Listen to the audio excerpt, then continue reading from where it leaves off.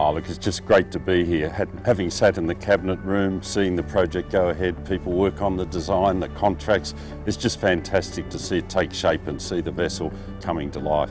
Oh, if I was younger, I'd say they're awesome. Look, this is a big step up from the Bay class to the Cape class. Their sea keeping, their range, the number of people we have on board, and will enable us to do our job a lot better.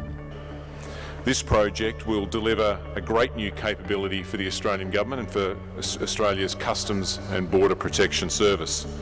Ships that will be bigger, faster and go further than our current patrol boats. And given that we've got 37,000 kilometres of coastline, that's pretty important. These new boats are so different and so much more advanced compared to the existing Bay class. You know, it's a proud day. We get to show off what we're doing and we're very proud of the product that we're building. Significantly bigger than the current Bay class.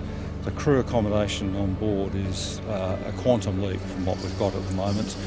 Oh, I think it's a terrific milestone for Customs and for the company. I think proof of the pudding is, what's behind us with the new Cape St George.